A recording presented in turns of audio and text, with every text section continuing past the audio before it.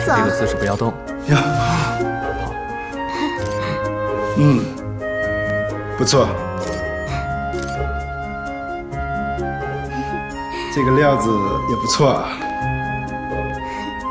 来看这边，模特，该你了。那我过去了。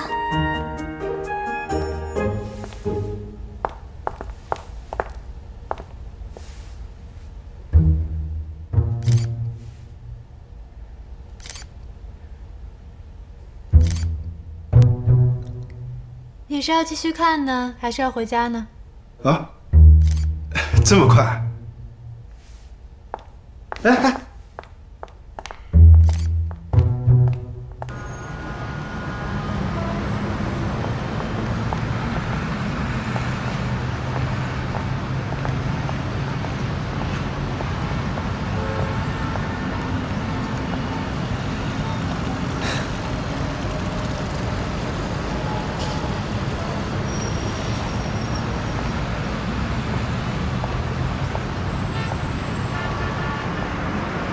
宝贝儿，你又怎么了？没事儿。对了，我有一个朋友需要工作，本身会点功夫，你帮忙安排一下。你朋友什么朋友啊？我怎么没听说过啊？是你好的舅舅，叫陈德胜。你好的舅舅那得多大了呀？啊，34、5岁吧。那么年轻啊？亲舅舅？不是，是满意的妹妹，满月的婆婆的弟弟，懂了吗？懂了，其实就是没什么亲戚。对你好很重要。好吧，明天我跟人力资源部打个招呼，该进的进，但该走的程序还要走一下。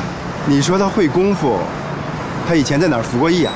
没有，服过3年刑。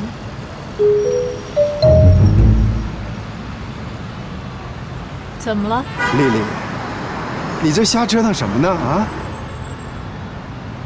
你好的事儿，你说我该不该帮？按说你好的事情，咱们是应该办，可我总觉得你好有点……他怎么了？咱俩说到哪儿算哪儿，你也别生气。我总觉得你好跟满意，他们俩有点不般配，是吗？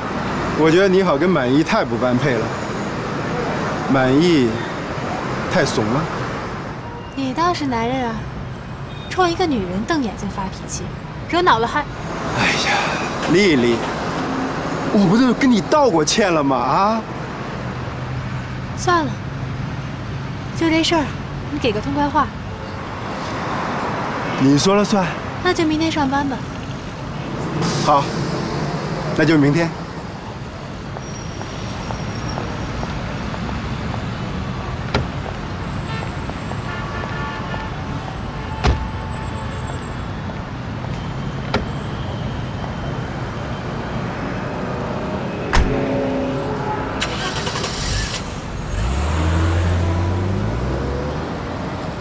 宝贝儿，谢谢你啊。那明天你就要早起了，去看看舅舅的工作情况。谢谢。你姐夫啊，还没睡呢。哎，我跟你说啊，这思想上的吧可以慢慢改造，行动上的得从小事做起。先把这按时睡觉的毛病改了，睡晚了早起床自然也就改了。你听我的，对，咖啡2杯兑1杯，浓浓的。知道了。好。你们家郭总呢？睡了。行，那我就不打扰你了。我知道，我会试试你跟我说的方法啊。好了，拜拜。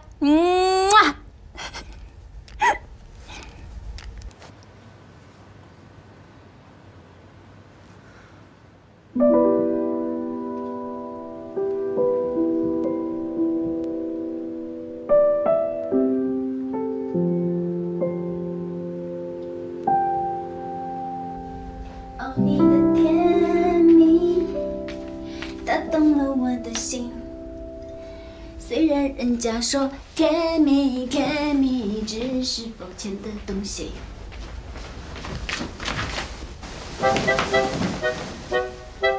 大哥，你不会现在就想睡了吧？满意。明天有课吗？啊，明天下午的课。那我们聊聊天嘛。聊天。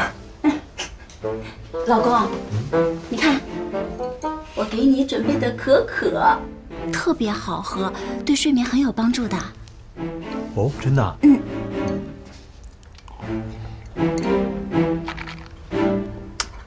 怎么一股咖啡味儿啊？咖啡味的可可。别逗我了，老婆，这明明就是咖啡嘛！我喝了咖啡睡不着觉啊！哎，你不答应过我，12点以前不许睡觉的吗？我没答应过你吧？我不管，反正你不许在我睡觉之前睡。好，宝贝啊，别生气了，我不睡不就完了吗？好，反正明天也是下午的课。来，我陪你一起喝。你就算了吧，你明天上午还上班呢。没事儿，别喝了。哎呀，真的没事儿。我天天喝咖啡，我这一天都喝好几杯呢。这点对我不算什么，我已经有抵抗力了。来，真的？嗯，干杯！来。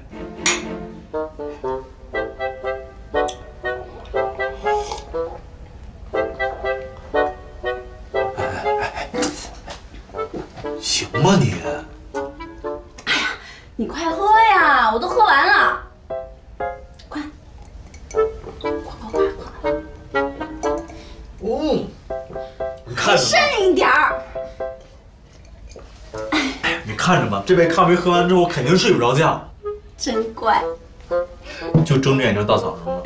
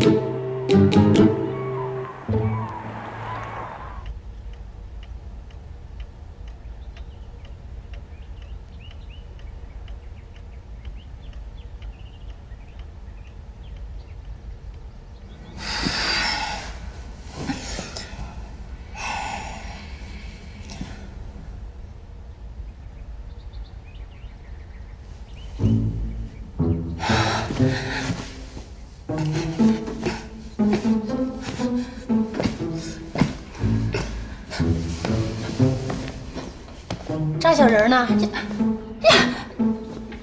你怎么进来的？你不会敲门吗？我有隐私的，隐私你懂不懂？我不懂什么叫隐私，我就懂你要再不起床的话，你该上班晚了，你知不知道？来，大小姐看看，几点了啊？赶紧起床吧你，还隐私。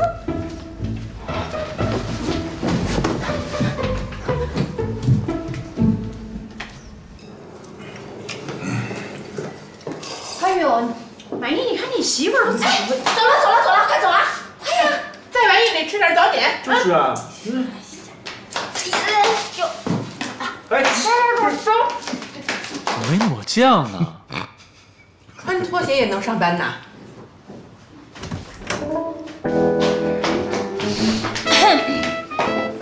哎，我允许你穿拖鞋上班。哎呀，行了，赶快走，别啰嗦了。先生，没落下什么吗？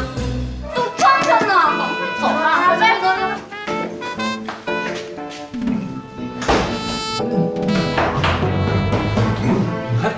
又落谁东西了？怎么了？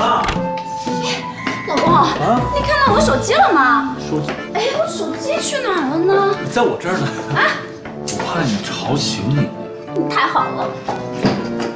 没落东西了吧？满意啊！你起那么早干什么呀？就是都怪你。爸，这事儿你得给我解释一下吧。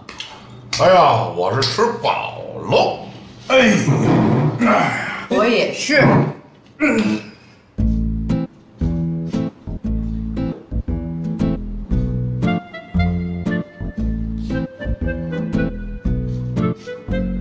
洗澡也不行。舅舅，哎，哥，你还有这么漂亮的外甥女啊？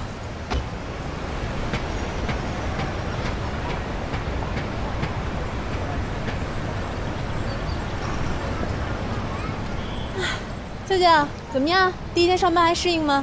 我不是你舅舅，我是上班的，你别来打扰我工作。舅舅，不是我非要来看你，是你好不放心，他怕你工作不能适应。你这什么态度啊？没别的事儿，我就先回去了啊。哎，跟你开玩笑呢。算了，既然您一切安好，我也算完成任务了。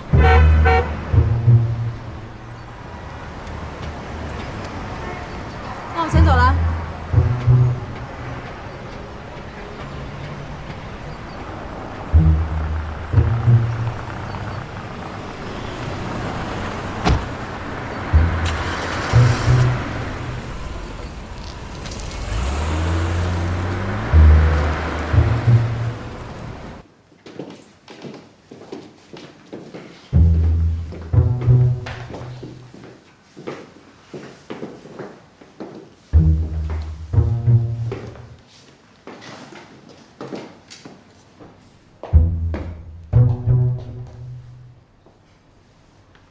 不错哎。怎么？你丈夫的办公室，你竟然是第一次来，而且还是为了别人。你妈不让我参与公司的事儿，难道要我顶风扇吗？你这不是也参与了吗？你想说什么？算了，既然来了，就坐一会儿吧。想喝点什么？不喝了，我下午要进棚，回去收拾一下。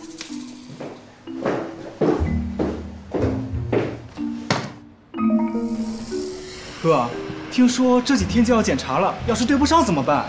保管员不是咱自己的人吗？是，不过头，怎么了？不上道？还没。行，先防着他点。明白。哎，刚才那女人是谁？我也不知道，反正那女的挺漂亮的，查一下。怎么了？哦，您不会……去，别有什么来头。一个保安能有什么来头？头，你太小心了。叫你怎么办你就怎么办。哎，头，你是不是有什么更好的办法？怎么？我要向你汇报吗？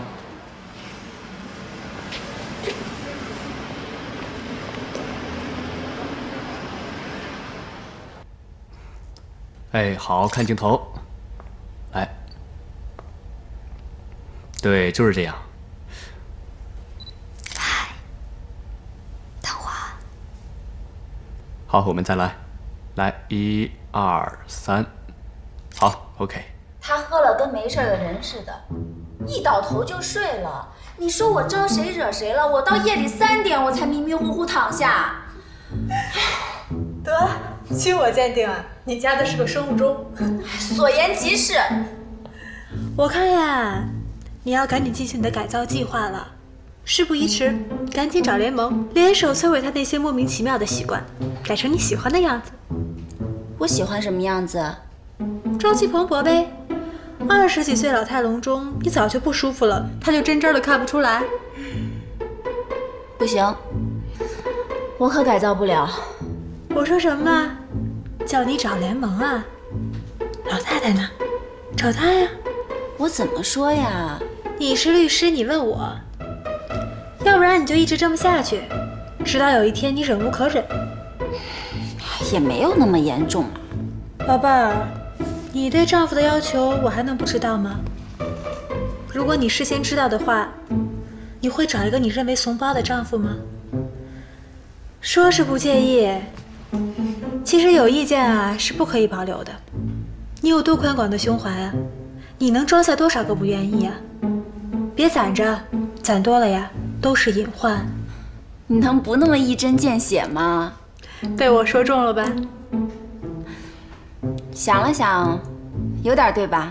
你看看，我可是经过了折磨以后，我智慧的任督二脉才被打开的。你怎么啦？说着玩的。去吧，找老太太去，一点一点瓦解姐夫的意志，直到让他上刀山下油锅，眼睛都不带眨一下的。算了，不说了。哎，德胜舅舅呢？工作状态挺好，就是跟我说话还是将冷酷进行到底。我还没跟他说上2句呢，就把我给撵走了。真的是一物降一物啊！你还有怕的人？我不怕人，我怕怪物。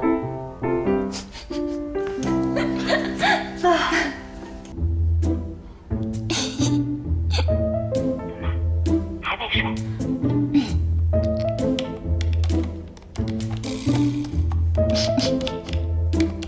什么意思啊？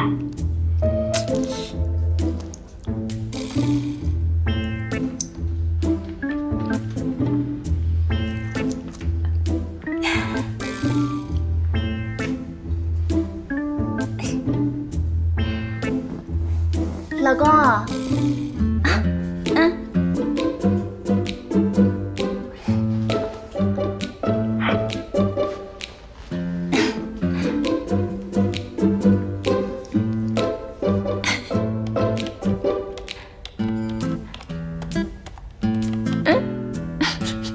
姐，你的表是爪哇时间了，你看看电脑。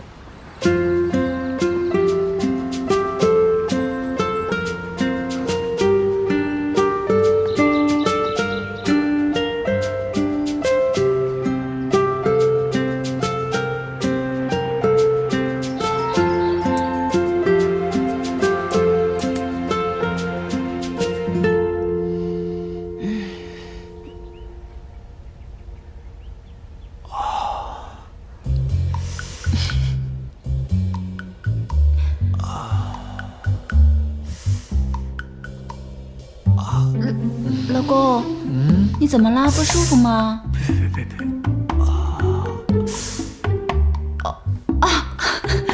对不起，对不起。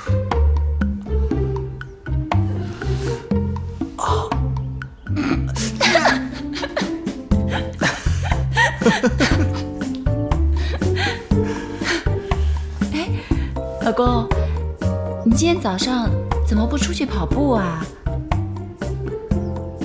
啊，是我给你胳膊压麻了吗？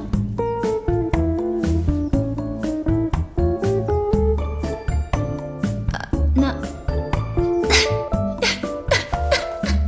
老公，这就对了，你太棒了！来，让我看看你，看看你，看看。哎，你今天几点醒的呀？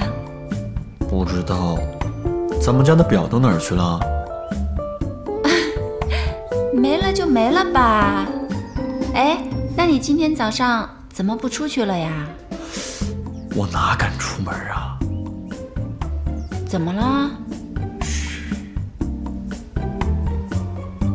奶奶在门口呢，她跟我说，只要你不醒，就不准我起床。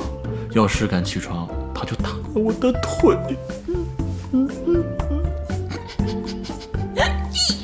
成功了！哎，老公，现在到底几点了呀？我哪知道啊？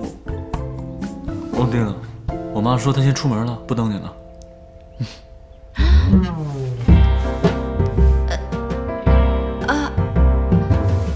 坏了，我走了。哎呀，哎呦，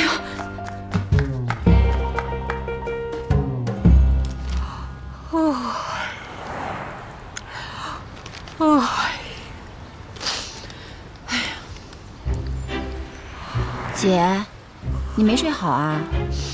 你说那墙上那钟嘣嘣嘣的响啊，你让我怎么睡啊？气死我了你！笑，你还笑呢？我提醒你啊，别跟老太太一起合伙来对付我啊！谁对付你呀？搂草打兔子，只是把你捎带上了。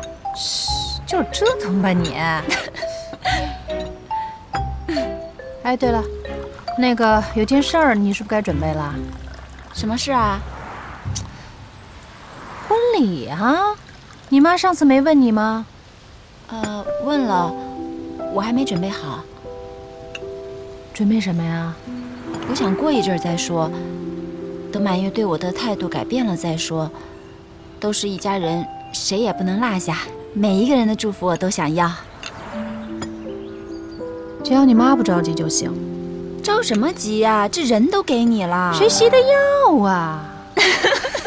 哟，什么喜事儿啊？笑得这么无边无际的。得，看来我又打扰你们婆媳过节了。什么意思？38呀。我就知道没什么好话。哎，对，你那话剧演的怎么样啊？你儿媳妇看了，您问她。她跟盛楠演的确实不错。哎，对，那个话剧片段。哎，我看看。我相信你跟盛楠啊，一定会演好的。怎么了？给我看看。这老大，这不是您风格呀？这是啊，这剧也不适合我们俩演啊。您要让我说出这词儿来，那非得要我小命不可。这求爱求的呀，太肉麻了，这谁写的呀？甭管谁写的，我也演不了这个呀。哎，这盛楠人你也不答应啊？哎，艺术，你懂吗？就是，你怎么知道人家盛楠不能演啊？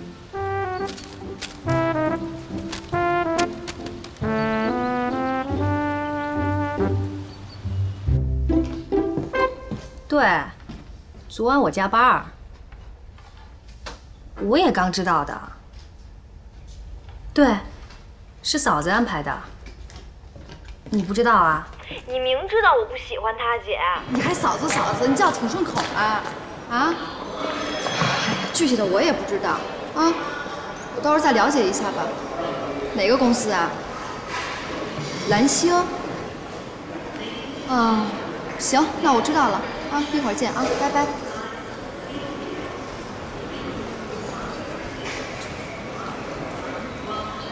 哎，祝贺！对，我刚下飞机。刚刚盛楠给我打电话了，说舅舅找到工作了，在蓝星当保安。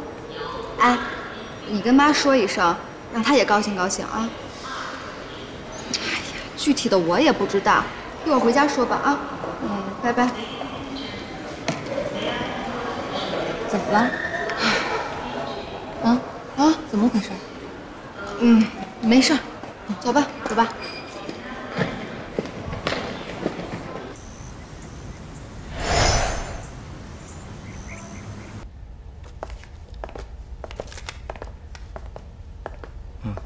哎，对，咱们那边看一下。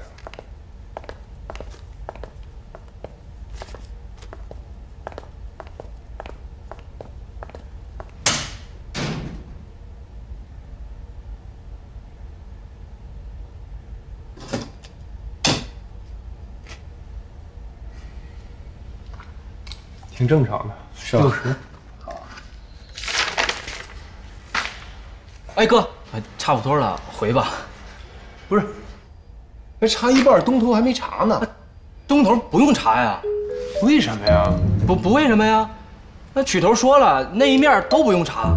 那回吧，哥。走吧，哥。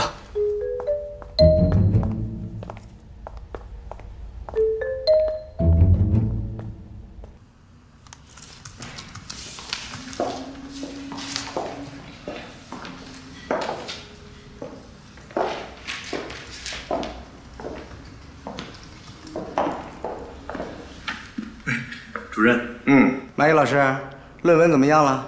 写的差不多了，还有一点小小的修改，就等拜读你的大作了。哎呦，不敢。咱系吴老师的论文已经刊登了，真的？没想到吴老师的论文有这么多独到的见解啊！其实吴老师特别有学问，而且人也特别好。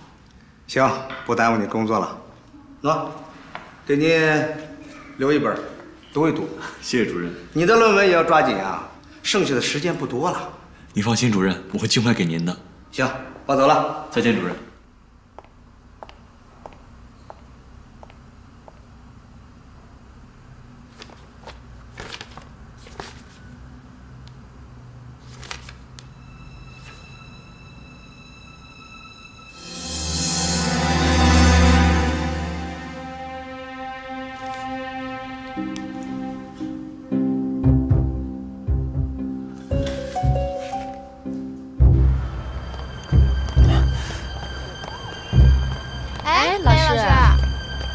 哦，对了，你们谁看到吴老师了？哦，刚下课，他往学校门口去了。好，谢谢。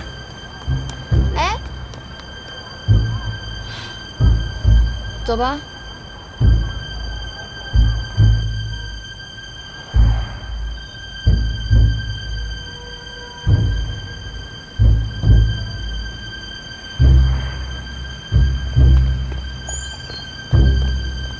吴老师。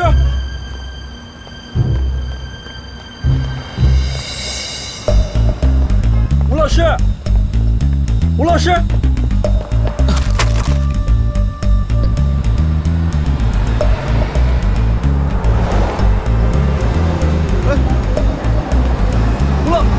吴老师，吴老师。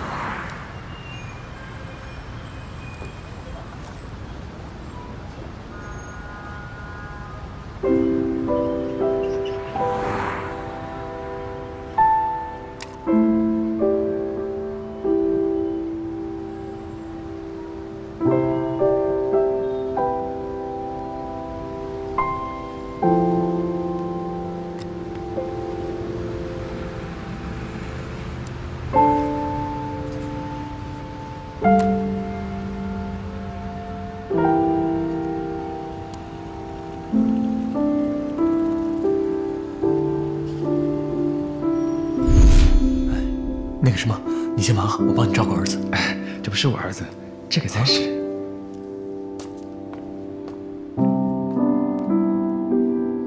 按照庆哥的脾气，早上你家去，把你跟你老婆孩子一块踹。我说老三，你千万不要这样做。你看在我是你表哥的份上，你再跟庆哥说说好吗？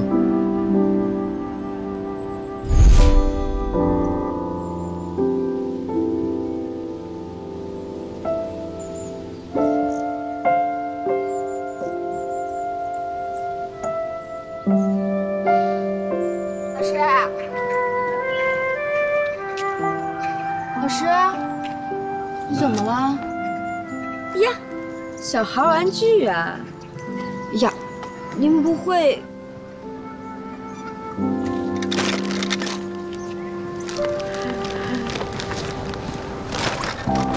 哎，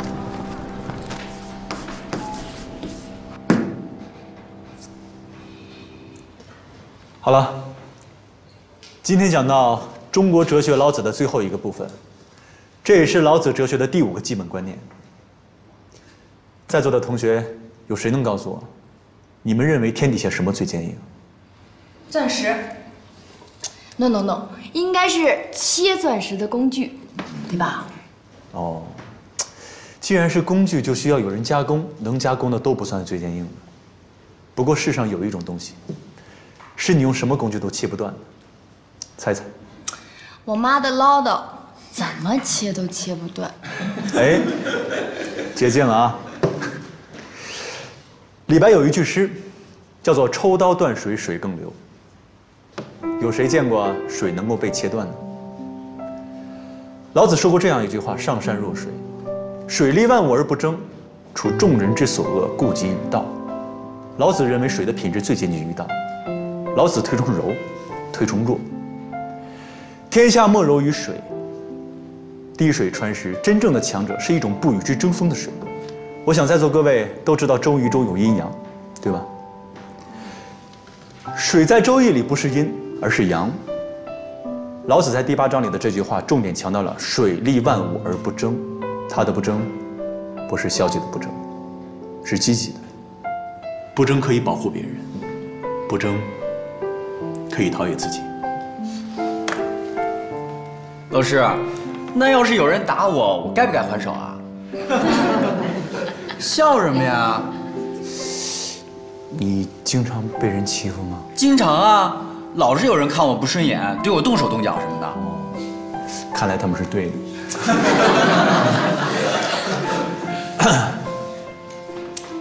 一个真正至柔的人，是一个有人格的人，不与他人争锋而立万物。这样的人，又有谁会去欺负他呢？如果有人做了不对的事情，他与之争锋，那这样的人，又能算是至柔之人吗？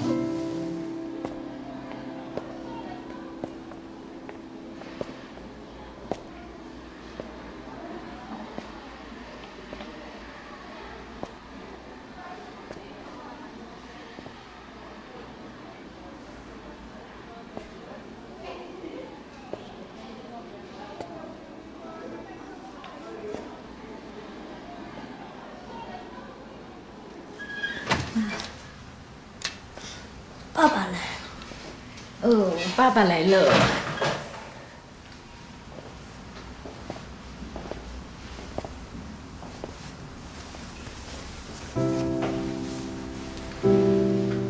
老吴，出什么事儿了吗？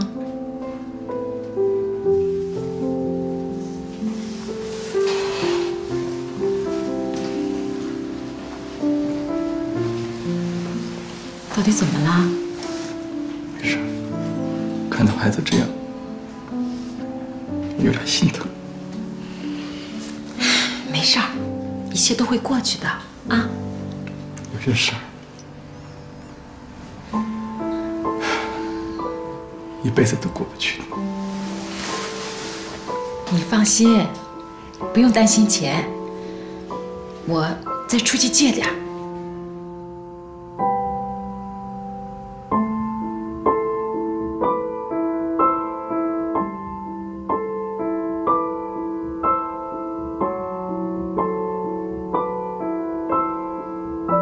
老子在第49章讲到：善者勿善之，不善者勿以善之，德善。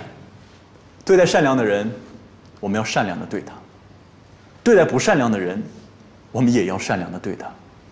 不管别人怎么对你，我们都要一如既往的对待他。这就是老子所推崇的德善。老师，我们对待坏人也要对他好，这是不是有点过分呢？如果你比他更坏的话，那你成什么人了呢？只有坏事。任何事情都事出有因，有因必有果。当你了解了因，必然会选择果。一件事情有2种选择，第一种就是选择比他更坏。大家都学过加减法，如果你选择比他更坏的话，那么就出现了2件坏事。周而复始，他选择比你更坏的话，那么这个世界上会变成什么样呢？第2种选择，就是老子所推崇的德善，在坏事发生的最初，就终止这种事态的循环发展。善者勿善之，不善者勿以善之。这也是至柔的至阳至刚之处，贵柔处弱，才是真正的强者。老师，我觉得你说的很有道理，但是你不觉得这是一种妥协吗？这不就得让恶的势力更加肆无忌惮了吗？你说的非常有道理。其实我们学习老子的思想，并不是让我们一味的去盲从，大是大非面前，我们要有自己的立场。我们试想一下，如果我们每个人从孩子开始就了解这种观念，那这个社会会有多恶呢？我们可能改变不了这个社会，但至少我们不会被这个社会所改变，不去成为恶性循环中的一份子。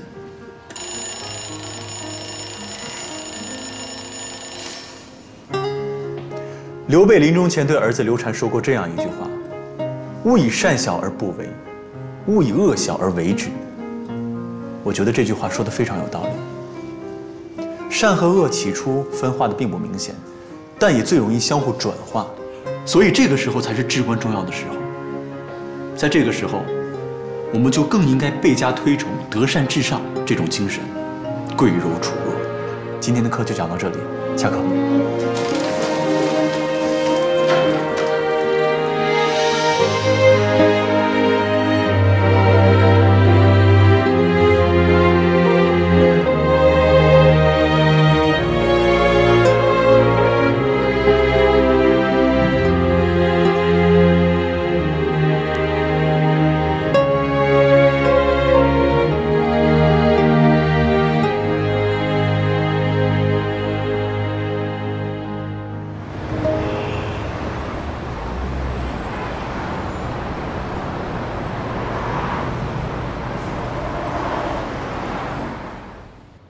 去多长时间呢？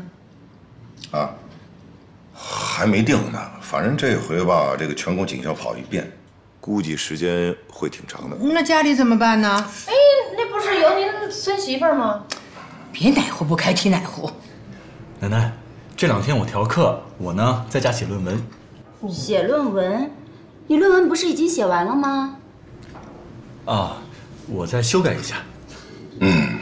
那我就放心了。这一下我就可以施展我的才华了。哎呦，你看你啊，说到做饭把他给美的。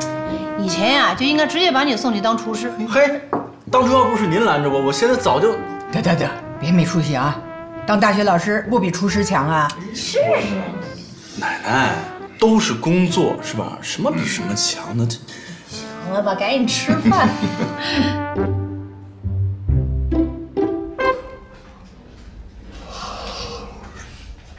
哎，老婆，咱们家咖啡呢？你看到了吗？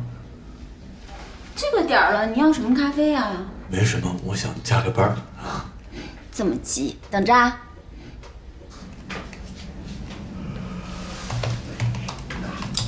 给，烫啊！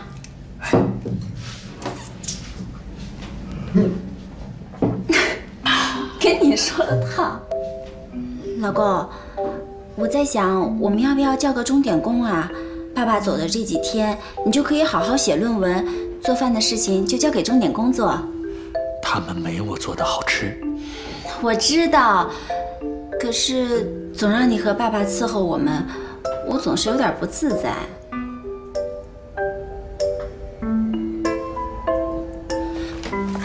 老公，我说要请钟点工，不是说为了奢侈，我是觉得我们俩抽出来的时间可以创造更大的价值。再说了，不也给了他们一个就业的机会吗？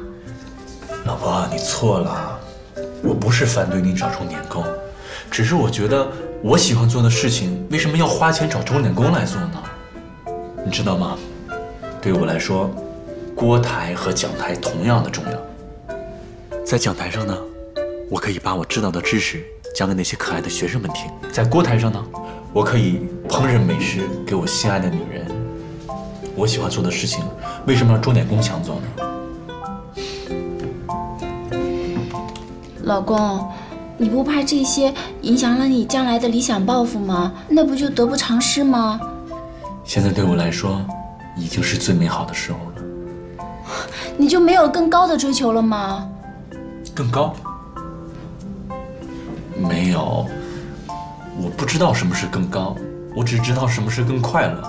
现在就是啊，我什么都有了，还求什么呢？我有我心爱的老婆啊，有一个这么温暖的家，有吃有喝有健康，多好啊！我还有好多好多菜没有做给你吃呢，明天我一道一道的做给你吃。你觉得我长得像一吃货吗？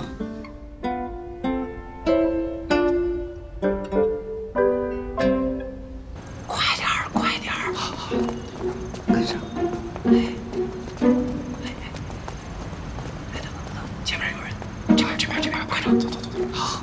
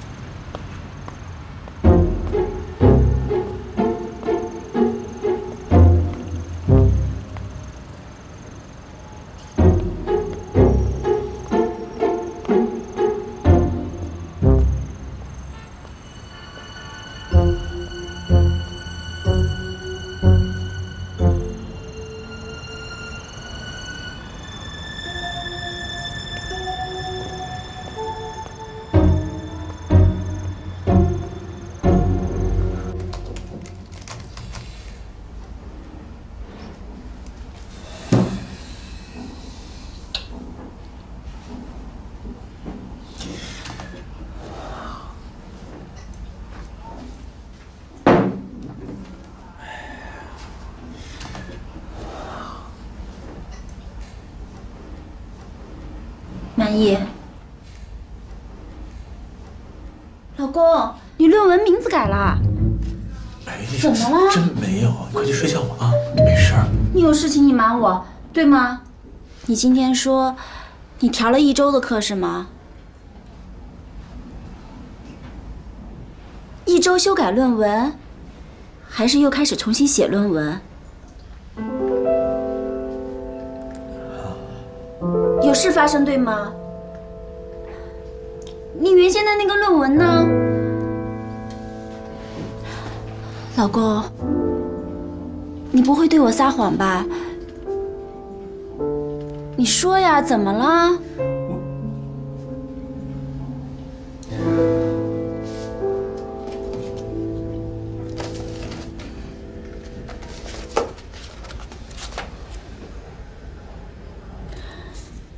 吴胜利，满意老师，这是怎么回事？不是，可能是我老师的一时失误。失误？天哪，这叫什么失误？这是赤裸裸的剽窃！你跟市里人说了吗？对不起。对不起。满意，你怎么回事？这是你2年来的心血，你不想把它要回来吗？你在担心什么？我老师他有苦衷，他家里有困难。这是理由吗？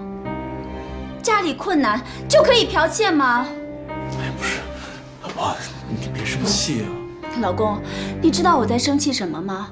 我不是在生气吴胜利他剽窃了你的论文，我是在生气我的老公。面对这种侵犯的时候，你竟然选择的是忍让和妥协。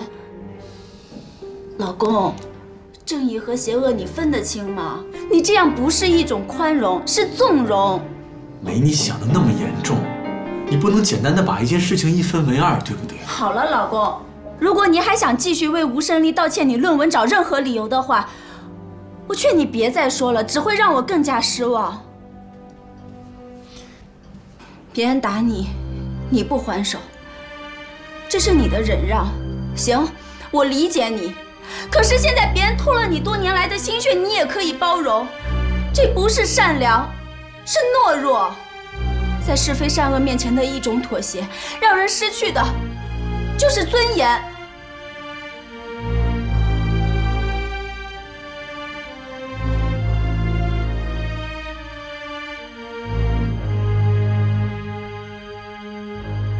老公，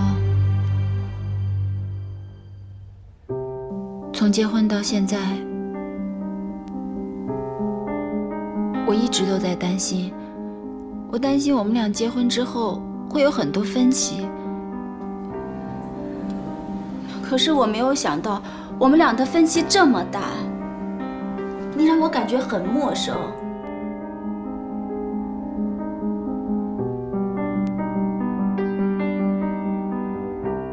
好了，我不说了，这是你自己的事。有一天你要起诉不胜利的话，我可以做你的起诉律师。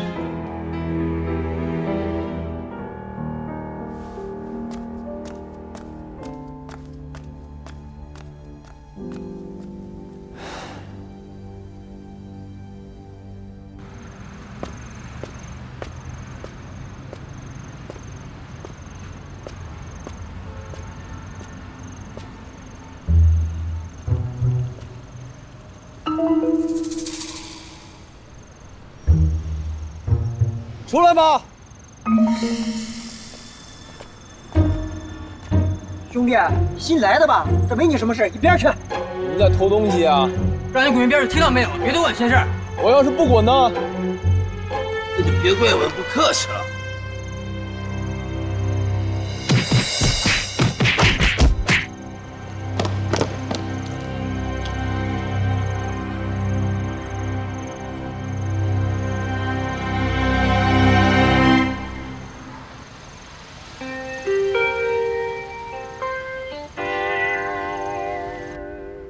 为什么把他们放了？哥，不好这么跟他说话。曲队长，我需要你跟我解释一下。队长犯得着跟你解释吗？去，对你德胜哥放尊重点。德胜，坐，咱们慢慢聊。来，坐呀。我问你，今天谁值班？我。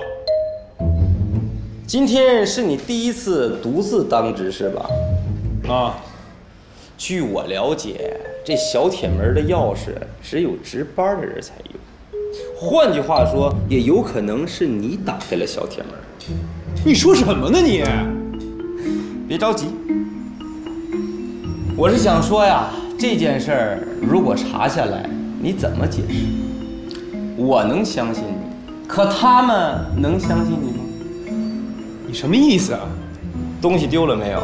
没有，都追回来了。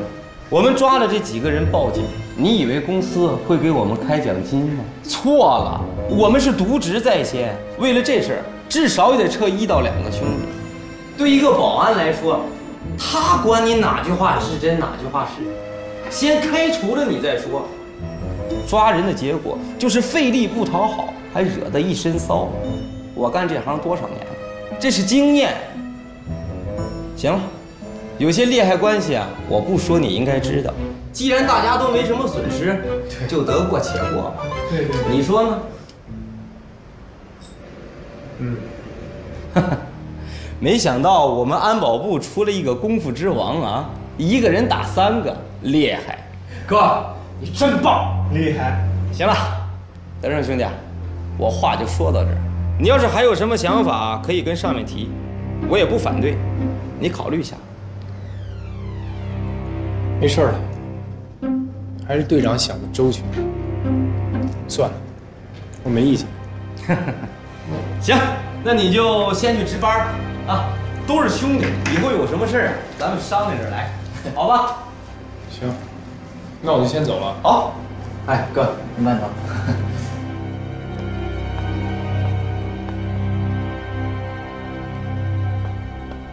哎，队长，我看不太好办。办什么办？差点捅出篓子，3个人打不过1个，真他妈怂包，该揍！这个德胜啊，太不上道了。你不用管了，不上道，有他的好看。散了吧。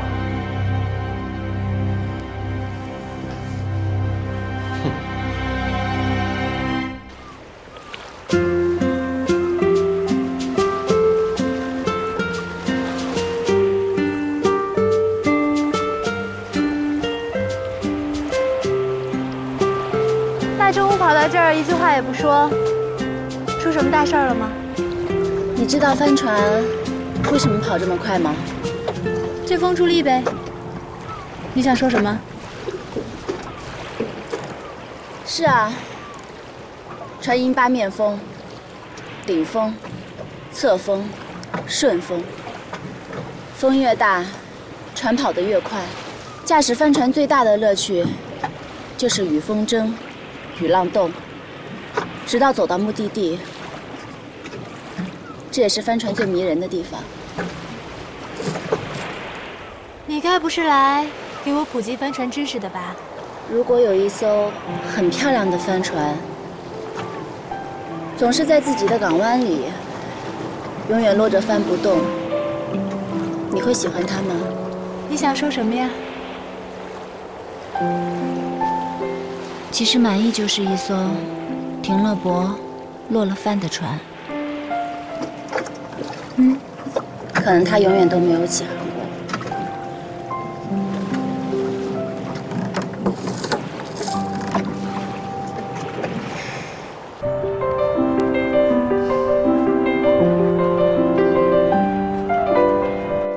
白老师，你上来呢，先拉着楠楠姐的手来。哎，别碰我！你干什么呀？哎，不是姐姐，这你以为我愿意碰你呢？这是演戏呢，知道吗？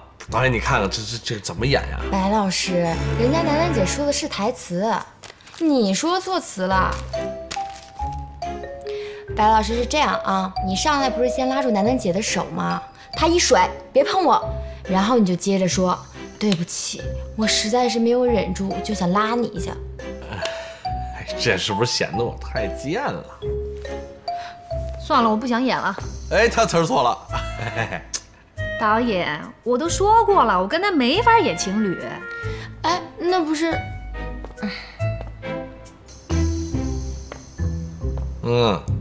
我说怎么没法跟我演情侣呢？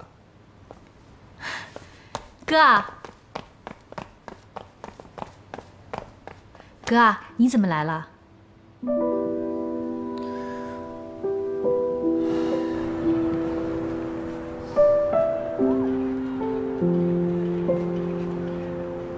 什么？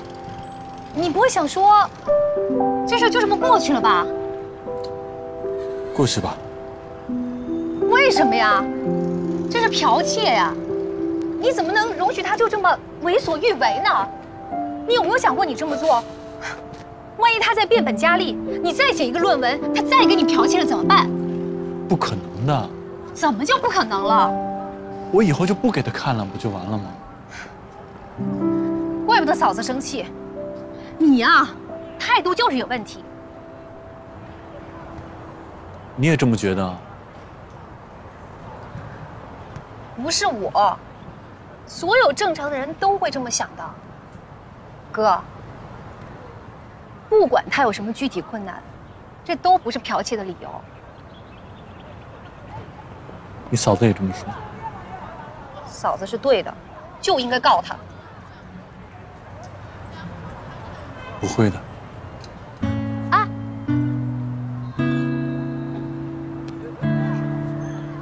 啊，他不同意，那就这么忍着？什么情况啊？这是，太过分了！不行，我跟去学校找那孙子去，他跑了他了。光天化日，朗朗乾坤，他敢干出这种事儿，咱们就让他身败名裂。你就别添乱了，人家本尊都没说什么，你就别起什么哄了啊！唉，我这姐夫也真是的，心肠好的不可理喻了。其实剽窃的事情，我还真没生气，我生气的是你姐夫他那态度，我彻底无语了。我跟你说呀，这种事儿就不能让着他，摆明了被人欺负到头上了，难道装作没看见吗？再说了，这种人渣还在大学当老师，这不是误人子弟吗？以后教出来的学生个个都是小偷怎么办？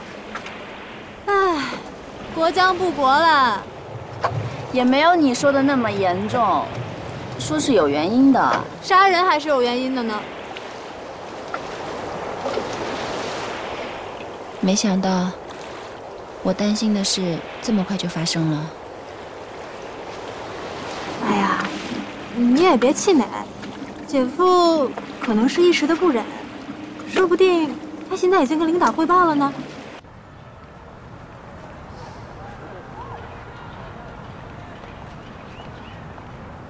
哎，梅老师，你在这儿呢？我刚才还到办公室找你了呢。主任，哎，这位是？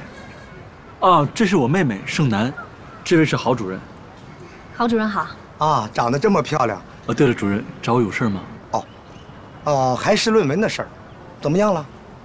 郝主任，我哥的论文已经写得差不多了。放心吧，主任，等我写好了，马上就给您拿过去。行，那这样，这个梅老师，你得抓紧了，剩下的时间不多了，啊，那这样你们聊，好吧？我就不打扰了。好了，再见。好，再见。慢走啊，主任。好。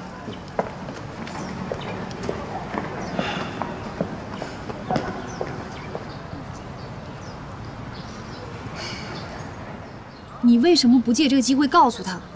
我连告诉你我都后悔了。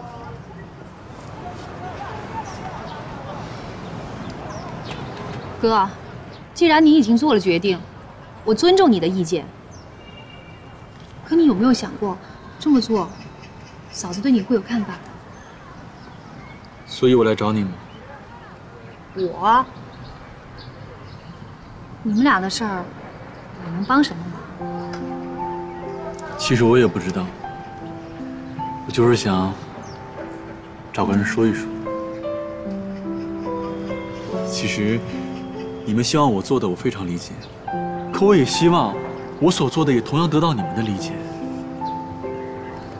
哥，你怎么做我都理解你，因为我了解你。可是你不能让所有人都理解你。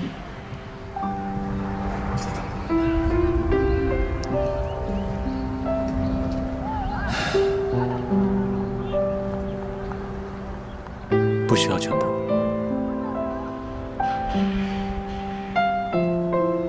你们俩应该出去走走了。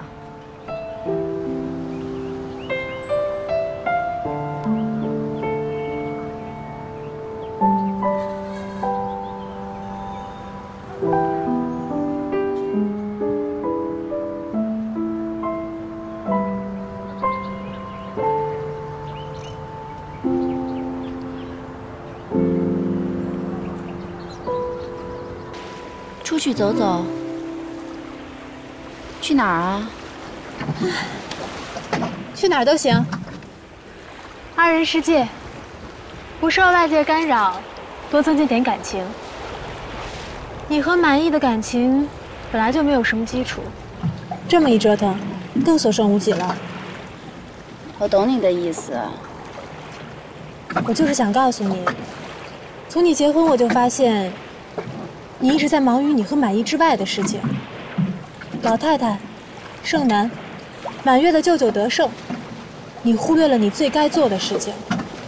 你忘了你和姐夫闪着电结的婚。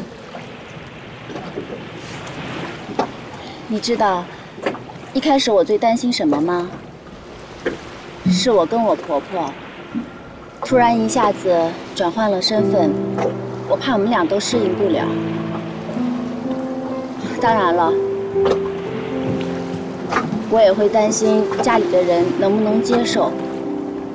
可是最后，我最担心的问题反而没问题，我不担心的却出了问题，而且是最根本的问题。等一下，我要纠正你一下。第一，这不是最后；第二，这个世界上就没有什么根本问题，是心态，是你不想迁就。爱情需要迁就吗？家庭就需要。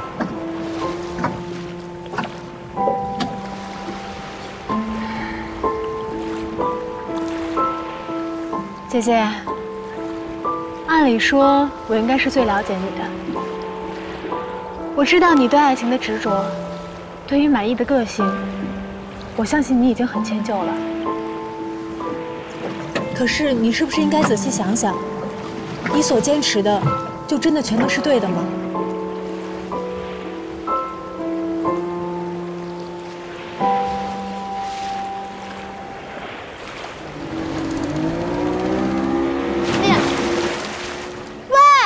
你神经病啊！开那么快干嘛呀？它是摩托艇，当然要跑得快了。我们是帆船，却挂着帆在海上飘着。你怎么能怪人家呢？你觉不觉得，这个船停在这里一动不动，受到的冲击力反而更大？帆船在海上就应该航行，只有迎风破浪，才可以行得更稳。躲在这里一动不动，其实是最愚蠢的。你是在说你的生活吗？世界上任何的事情，它都是相通的。那你觉得航海跟生活是不是很像？像，但永远都不是。升帆嘛。